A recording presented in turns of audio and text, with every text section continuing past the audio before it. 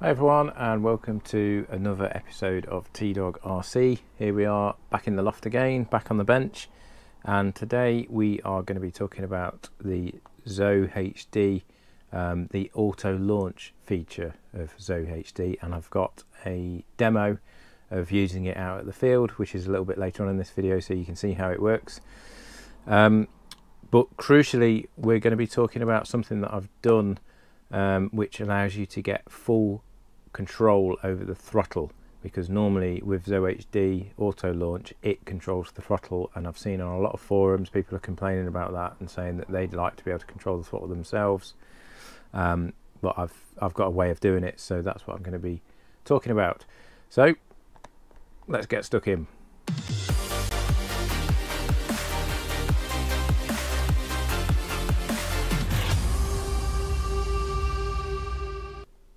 Okay, so you know that I'm a pretty big fan of the ZOHD Kopilot because I'm not very good at hand launching.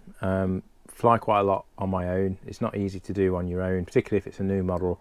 So when this came out and it had got the auto launch feature, I was really chuffed that there was something on the market that had the facility to allow you to hand launch it and it would fly it for you, which is brilliant. The issue is, out of the box, it's set up with on the actual flight controller itself. There are inputs for aileron, elevator, throttle, rudder, and an auxiliary. So you plug everything in, obviously ailerons, elevator, and your throttle and the rudder. And what it's designed to do is the auto launch feature allows you to throttle the plane up on the ground. So you open the throttle up to whatever setting you want it to be on once you've enabled auto launch on your transmitter, but it doesn't actually activate the motor, so it's like a safety feature, particularly if you've got a pusher prop or something like that. You then throw the model and a few seconds after you've thrown it, the Kopilot detects how I think it's 4 meters per second. As soon as the model's traveling 4 meters per second, the throttle then comes in to whatever you've set it on the controller, and hopefully the model flies off into the distance and your hand launch is successful. Now that's great if you've got a model that are very much like the ZOHD models, so they're a very light wing loading, very light planes that will, if you just throw them without any throttle, they will actually glide. That works fine. The problem is if you've got something like an EDF, which really requires thrust right from the second that you throw it, it doesn't really work, because you've got to really throw it hard and hope that it's going to glide a little bit, enough to get it to the 4 meters per second before the throttle kicks in, and then it's going to go off. Also, once it's actually flying and after the auto launch it goes into return to home mode, there's a lot of people complaining that they have no control over the throttle, which again you don't get that, because in return to home mode Kopilot is controlling the throttle and maintaining the height. So I had a look at this and had to think about it, mainly around the sort of hand launch feature and the fact that the motor's not activated until a little while after you've thrown the model. And there's an auxiliary channel on this. So aileron, elevator, throttle, rudder are channels 1, 2, 3 and 4. Channel 5 is by default the mode switch, so that will never change. Channel 5 is always going to be the mode switch, so you can switch it to return to home or stroke auto launch, stabilization, or nothing. And then there's an auxiliary input which is bound to channel 6, and again you can't change that, but that you can use it for whatever you want, the auxiliary. So maybe if you've got landing gear or flaps or something like that, you would use auxiliary on channel 6 to activate those. But of course, if you've got a little model that you're going to hand launch, like a little EDF jet, it probably won't have gear on it and it probably won't have flaps on it. So it again got me thinking, you could use that auxiliary channel, channel 6, as your throttle control, and basically just set up a mix on your radio to mirror channel 3. I use a FreeSky OpenTX radio, which throttles on channel 3, but whatever channel you throttles on, mirror that, set up a mix to mirror that with channel 6, and then plug your throttle into the auxiliary input of this. Hopefully that will give you your throttle control, but it will still be able to use the auto launch even though you've not got anything plugged into the throttle port. So I set that up, I tested it on the bench, it all worked fine, I got full control over the throttle, and the only way to really go out and test it with the auto launch feature was to get to the field and see whether it worked. And yeah, well, you'll find out whether it worked, because I'm about to roll the video of me down at the field for the very first time using this method of plugging the throttle channel into channel 6, so I've got complete control over the throttle, and then using the auto launch feature. So let's have a look at how it went. This is something new that I'm going to try. It means I've got full control of the throttle, so we're going to throttle it up, stick it into auto launch mode, give it a throw, and hopefully it will fly itself, but we'll see.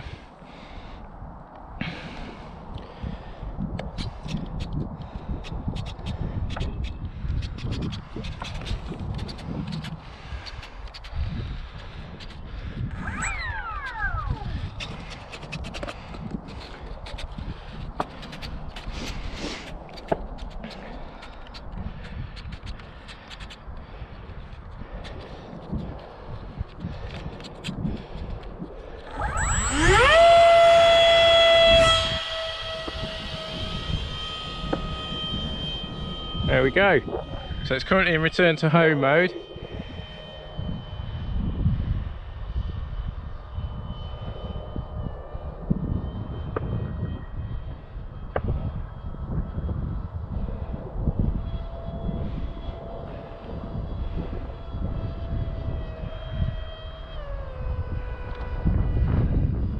And it's just going round. So what I've got to do now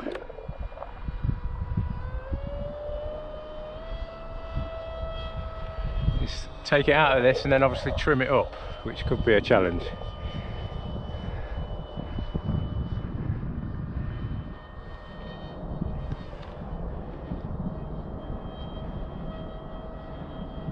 Getting a bit low.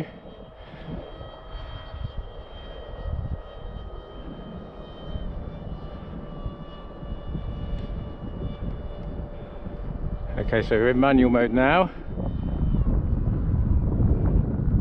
3 minutes.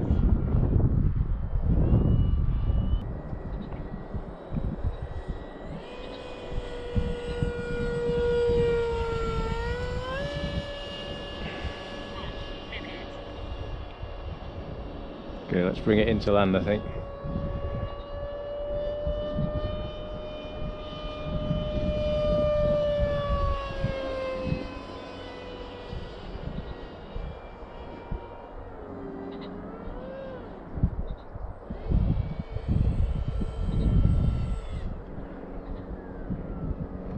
Whoop.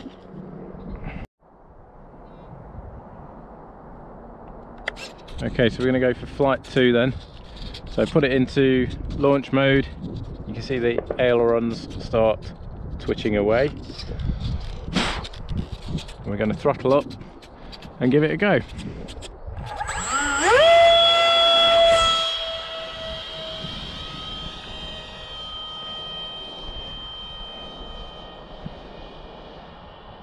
So I'm going to let it come round. 3 minutes. And then I'll flick it out of launch mode or return to home.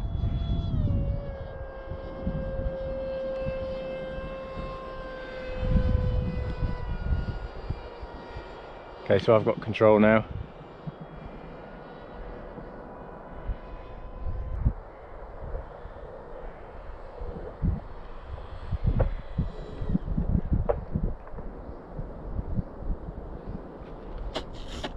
That's a bit better.